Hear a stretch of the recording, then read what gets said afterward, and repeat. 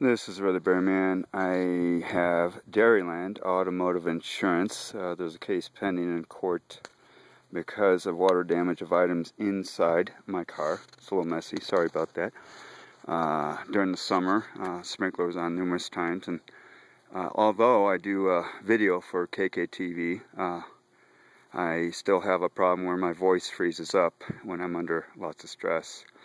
We were told, maybe because we were Indian, whatever, that we're supposed to ask permission.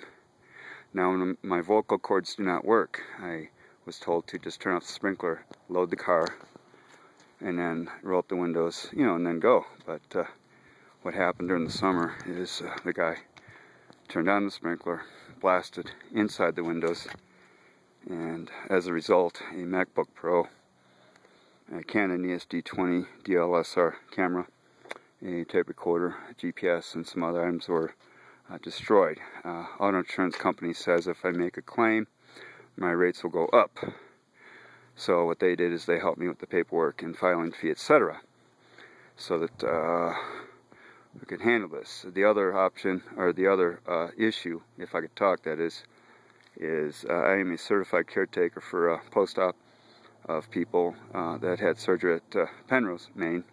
I'm not a nurse or anything like that, but I'm registered. They have my name there to take care of people.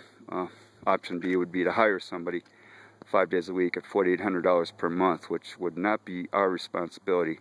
So it seems like the guy just does not want me around.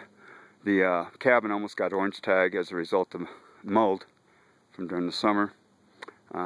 Somebody came in, measured the mold. So far that's better. So there's been ongoing issues, but because the insurance company's involved, I just wanted to give cliff notes.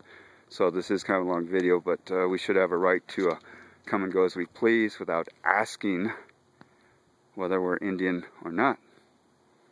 Well, we're not.